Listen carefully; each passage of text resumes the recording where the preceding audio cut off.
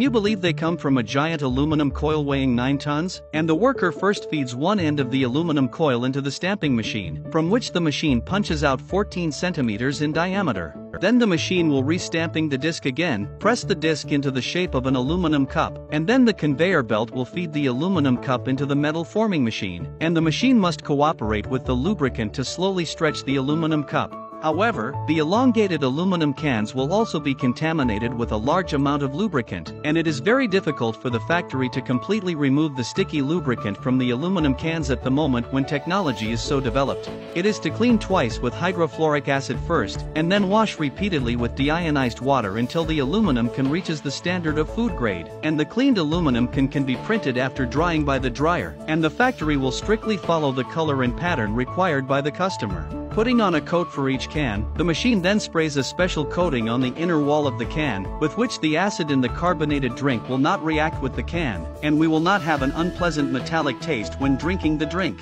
Finally, after the closing machine narrows the position of the opening of the aluminum can, the familiar can body part of the can is ready, and then they will be packed and sent to the beverage factory, and after the canning and sealing work is completed, it can be sent to the major supermarkets.